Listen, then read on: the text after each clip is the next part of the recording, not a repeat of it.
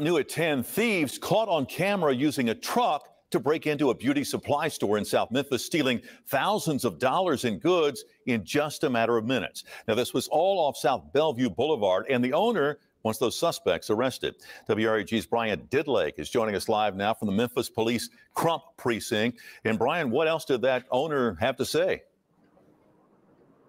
Greg, simply put, when I spoke to Amjad Schumann, who owns a Beauty and Beyond in South Memphis, he tells me that he was disappointed. He went on to say that the real impact wasn't just the money lost from his stolen goods or even the damage of his store, but with the crime in his area, the way it is now, he may have to shut down. Sir, he may have to shut down. How many times have we heard that? From fucking fast food restaurants to convenience stores, the drug stores, pharmacies, everybody's shutting down. All these, everybody's shutting down and leaving Blackistan. Salute to Mark Ishmael, man. He says, I'm up. Shout out to Pamela Anderson coming through once again, man. Hey, man, hit that PayPal, Cash App, Super Chat. Support the channel. Also, hit the like button, man. We need 250 likes for me to drop that link, man. Take the poll, too. Take the poll. I need all you guys to take the poll. We got 168 likes, man. We need about 80 more likes, man. Come on, guys. 80 more likes for me to drop the link, man, so we can bring the panel up, man. And take the poll.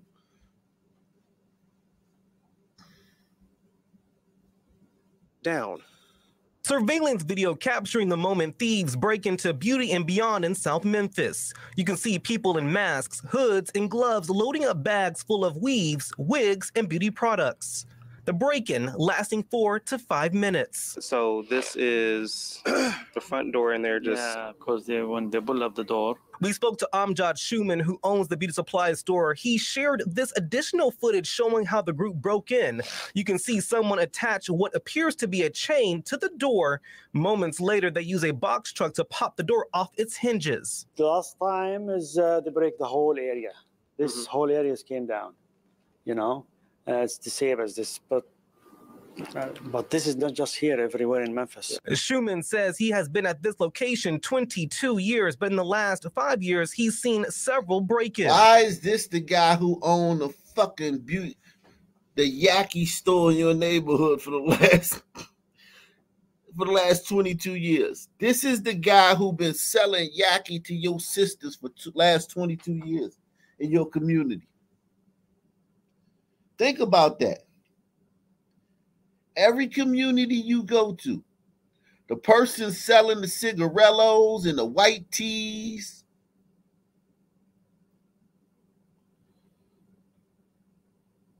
and the grape drink, and the Yaki, none of them people are black. In every black community, I'm talking about everyone. I'm not talking about most. I'm talking about every single black community. The person selling the fucking cigarellos, the grape drink,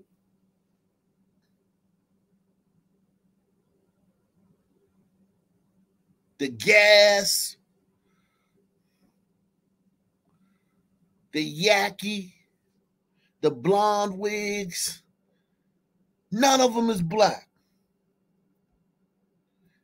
Yo, at some point we got to say, man, niggas must not be good at that shit. Because for them to have to be, for every black community to be like this across the planet.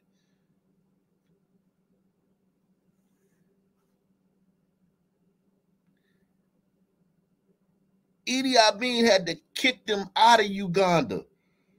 He had to kick all the fucking Asians out of Uganda because they was running all the stores.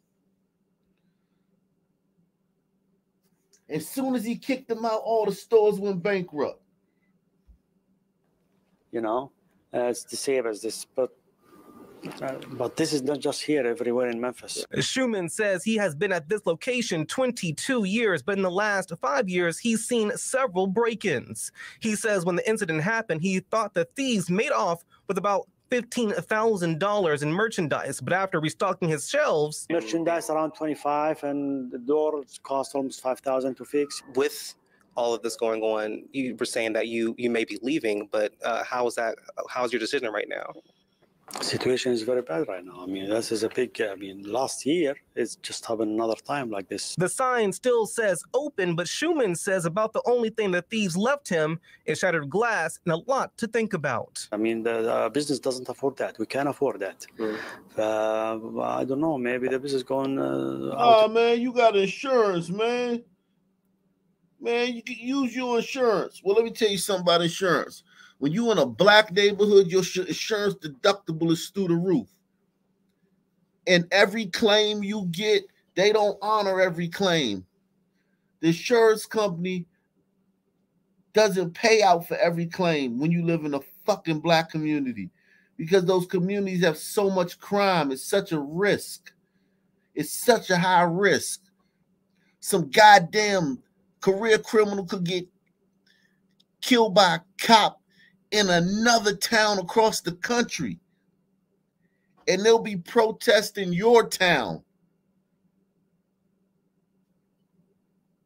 and your store may get burned down 3,000 miles away because some crackhead was fighting with a cop in another town across the country.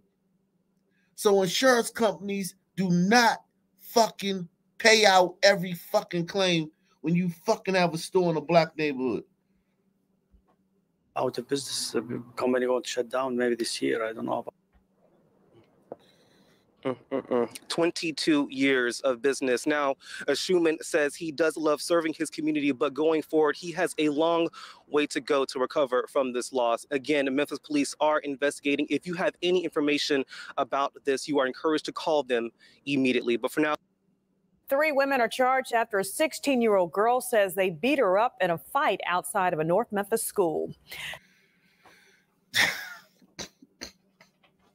Now, we done did 2 stories in the last week and a half where parents done fucking took their kids somewhere to fight and somebody done got shot and killed. We done did 2 stories in Memphis, and everything don't make the news. Trust me, I part-time live in DC. I'll say that. I spend a lot of time in DC. And man, you could build a news channel. Wherever I stay, you can build a news channel just on that neighborhood. And none of that shit makes the news. 3 women are charged after a 16-year-old girl says they beat her up in a fight outside of a North Memphis school. Good evening, and thanks for joining us. I'm Stephanie Skurlock. And I'm Greg Kirsch. In fact, officers say they saw video of the whole incident. Our Shay Simon has more.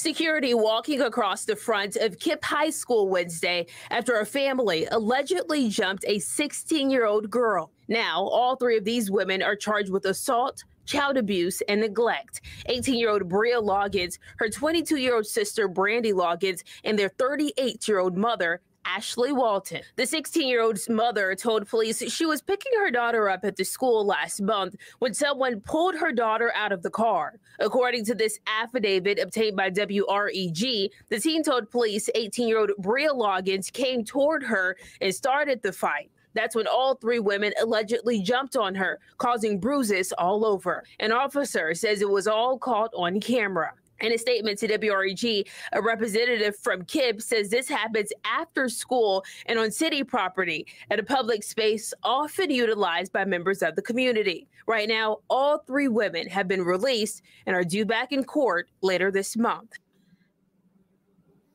Salute the boy Kachin. He says, weaves made from hair of slaves of today, the Uyghurs. Yeah, also a lot of Tibetan monks get a lot of hair from Tibetans, man. lot of Asian countries are in on that hustle, man. Women grow their hair and then they shave it off and they sell it. Salute the boy Kachin. He says, sad. Hey, Ak Nation. Yeah, man. This is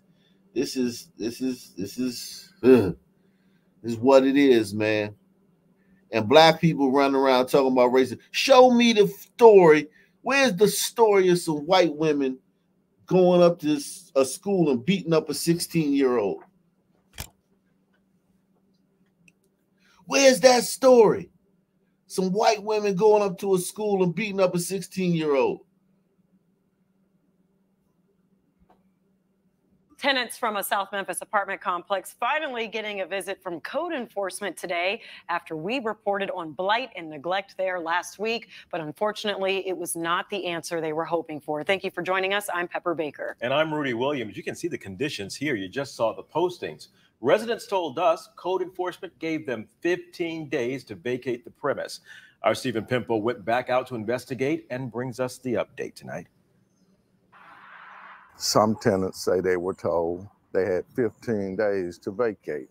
That's what one of the few people still living at Latham Heights Apartments told community organizer and Memphis NAACP president Kermit Moore last week after ABC 24's latest story about the lack of care at the South Memphis apartment complex. The next day, code came out. And if this was some hombritos, they wouldn't wait for the fucking manager of the fucking property to come fix the shit. Press 1.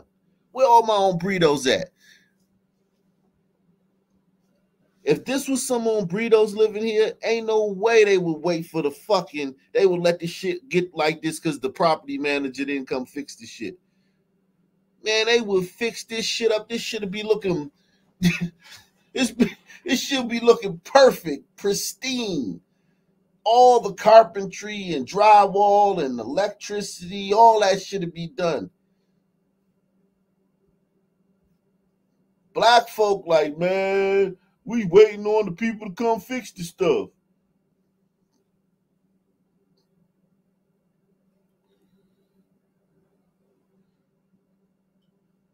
So the shit look like this because the white man who owned the building didn't come fix the shit. He a slumlord. So the shit look like this. The shit's got so bad that these houses are condemned now. Negroes let this shit get so bad because the property, the slumlord didn't come fix it. Negroes let it get so bad that the properties are now condemned instead of fixing the shit themselves. But we built the pyramids. There's no evidence that we built the pyramids, man. There's no evidence.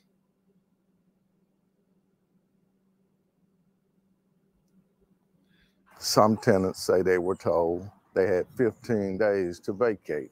That's what one of the few people still living at Latham Heights Apartments told community organizer and Memphis NAACP president Kermit Moore last week after ABC 24's latest story about the lack of care at the South Memphis apartment complex. The next day, code came out and put notices on all of the doors. Many of them have been taken down now. Code enforcement tells me signs like these are not notices to vacate, and telling people they have 15 days to leave is something they just don't do. A City of Memphis spokesperson tells ABC 24 the property is being written up for rehab, and a request to board all vacant units open to casual entry will be submitted to the owner. City of Memphis code enforcement says an inspector spoke to the property manager on the phone. Now, if some migrant hombritos come and squat in these places and fix them up, niggas gonna be crying. Press 1. If some migrant hombritos come and squat in these places and fix them up, Negroes gonna be crying. 15 days to leave is something they just don't do. A City of Memphis spokesperson tells ABC 24 the property is being written up for rehab, and a request to board all vacant units open to casual entry will be submitted to the owner. City of Memphis code enforcement says an inspector spoke to the property manager on the phone, and she said she would start the board-up process immediately. We tried repeatedly to call the landlord, and they did not respond. only going to voicemail. Tenants would not go on camera and say they continue to fear retaliation from their landlord if they speak to the media. The city and county must get down on these absentee landlords who don't take care of the city and the county. Salute to Adolph Diversity, man. Shout out to you, Adolph Diversity. Arc Nation Hall of Famer. Boy Kachina says, truth, Tibetans enslaved same time. Big camps. Yep. For that Yaki. Black women don't care. Black women don't give a damn that those Tibetan women are being enslaved for their hair. They're being held in fucking basically bondage to grow hair and cut. Their hair grows so fast that they grow it down to their ass and they cut it. They grow it, they might grow like fucking 5 or 6 bundles of yaki a year, each woman.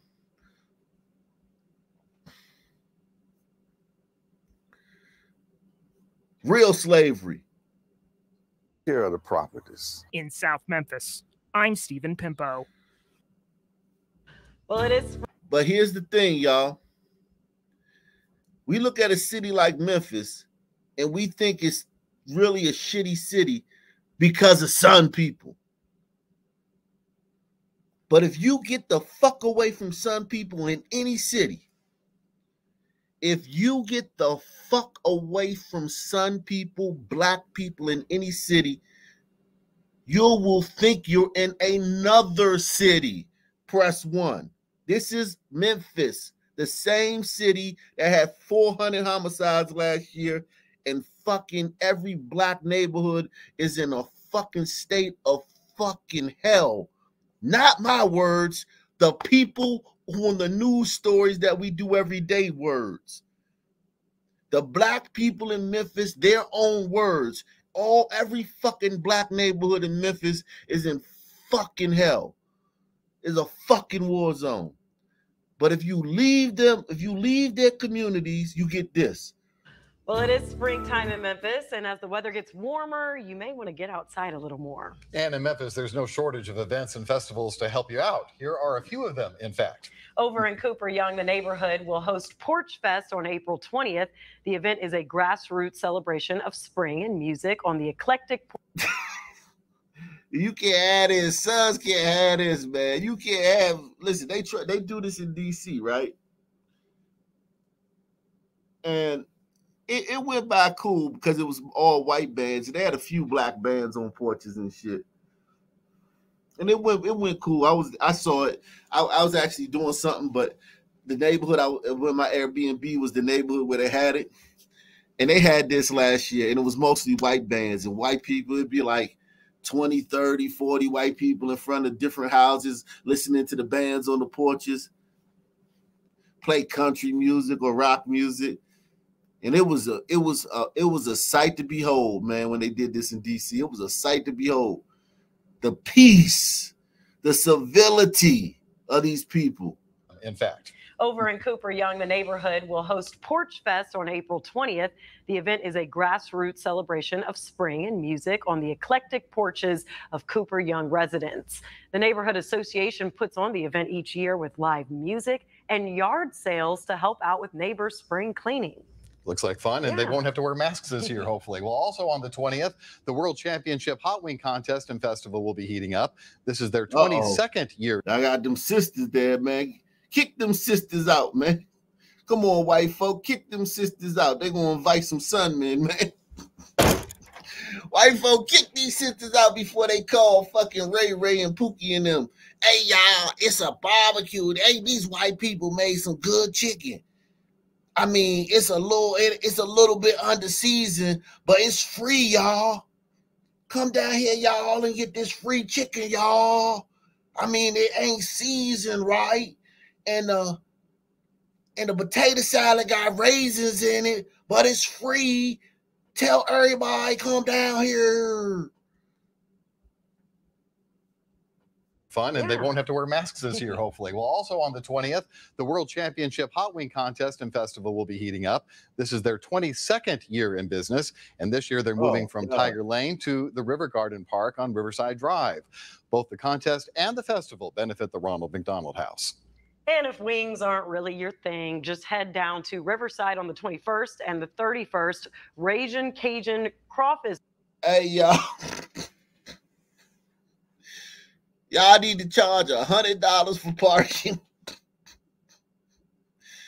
Charge $100 for parking and have a goddamn metal detector there. And you won't have to worry about shit. Press 1. $100 for parking and a metal detector. And you won't have to worry about shit.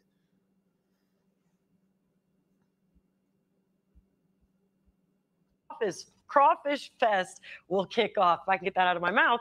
Porter Leith puts on the event every year, and the best part is it. Shit. Look at them goddamn sisters back there. Look at all these sisters walking past, man. Look at the back, all these sisters walking past.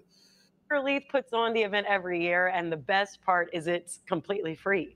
Plus, the event always has some interesting games like crawfish bobbing, eating, and racing. I'm more of a wings guy than a crawfish guy, but yeah, it looks like fun. Look at how much stuff it is to do in this city. Meanwhile, black folks is living like it's Haiti in their neighborhoods. Every black neighborhood in Memphis could literally be in Haiti. Meanwhile, in the same city, white folks are living like this. On the 27th, you can wash all that down with Wiseacre's 9th Taste the Rarity event. Each year, they invite dozens of breweries from all over to give out samples to. Hey, man, that's the closest you're going to get to a shooting. Press 1. This the closest you're going to get to a shooting down here, man. You can't have no motherfucking beer fucking fest. You can't have no beer fest with no niggas, man. You mean free alcohol or alcohol fucking festival and shit with some niggas.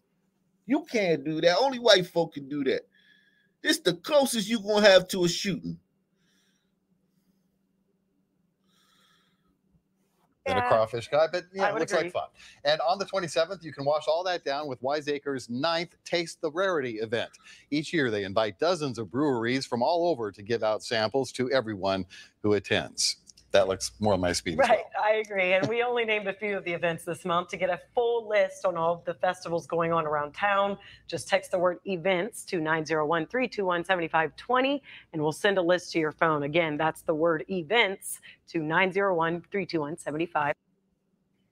Fighting food insecurity and food waste. Listen to this. Every year, more than 1 million tons of food ends up in Tennessee landfills. That's unbelievable, right? Not only leading to excess methane in the atmosphere, but also depriving people in need of potentially nutritious food. Stephen Reels shares the story of work being done to bridge that gap during food waste prevention. And now back to Blackistan, where they whining about people throwing away food. Week.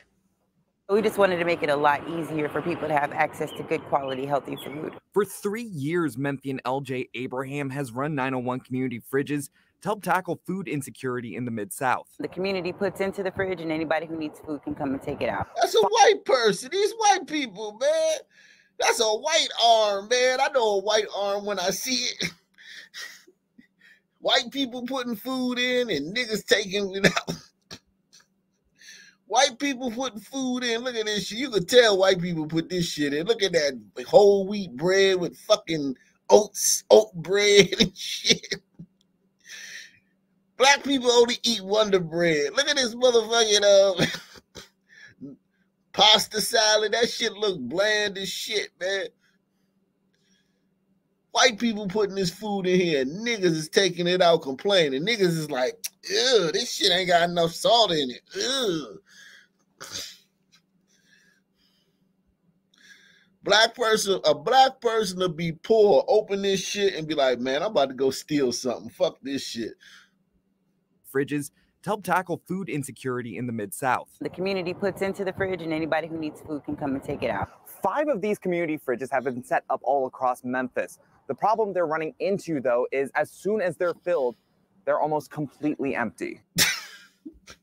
10 minutes is pretty empty. There's a lot of people in Memphis who utilize this service every single day, multiple times a day. People like John Gore, who used to be homeless himself, but now spends his time traveling to fridges to help people in need. If you hadn't been there, you don't know. Try to do what God wants.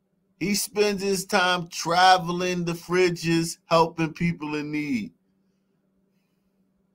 Like John Gore, who used to be homeless himself, but now spends his time traveling to fridges to help people in need. If you hadn't been there, you don't know. Try to do what God wants me to do. You know, He blesses me, I try to bless other people. Joel Searcy with the Tennessee Department of Environment and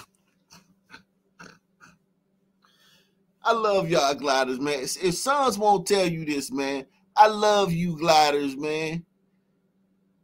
Man, y'all make the world a better place, man. Shout out to you gliders, man.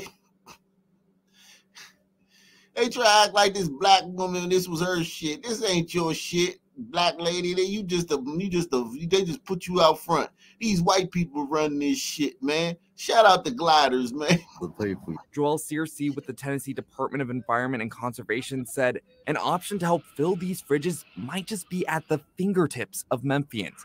The department estimates there's around 200,000 tons of food waste every year in Shelby County, a lot of which is thrown out before it even goes bad. One avenue of dealing with food waste is putting effort into food rescue or food recovery. And it would be so helpful if we had that instead of it going into the garbage. In Memphis, I'm Stephen Reels.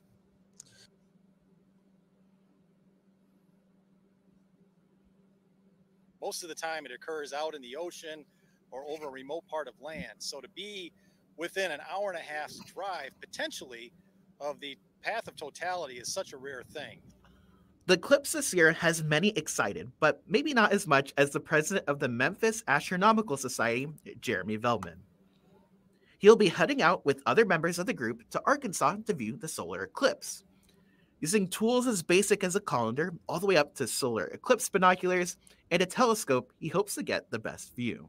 Right, well, the Memphis Astronomical Society has been around for 70 years.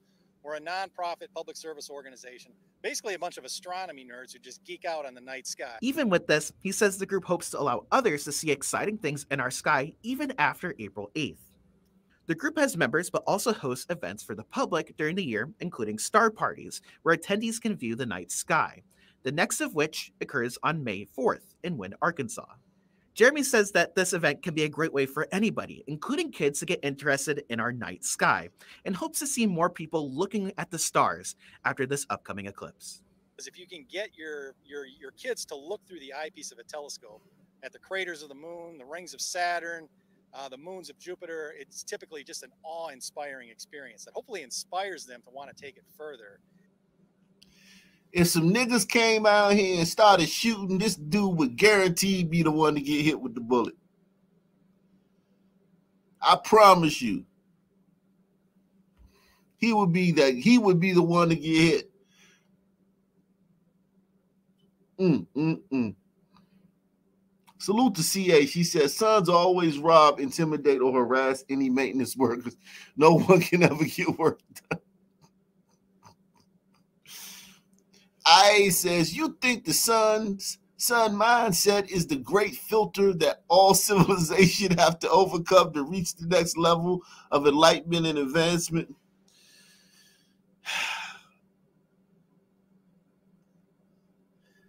I think liberal whites more so than sons, man. I think liberal whites more so than sons, because a lot of advancements have been made with sons around. I think you got to get past liberal whites. Sons have been there the whole time, man. The pyramids were built while sons was there.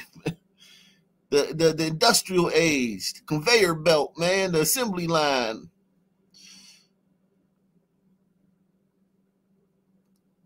The combustible engine, the Model T, the Wright brothers, all that shit was made with sons around, man. Don't get me wrong, we a problem, but we can be controlled, man. We can be controlled, man.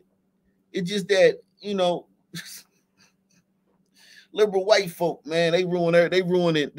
They're probably, you got to kind of like get them before you get sons. Sons, we just we a problem too, man. Salute the bugger off, man. Bugger off, man. Yeah, man. Y'all don't understand, man. Oh shit. Here's the latest on a story we brought you as breaking news on Good Day.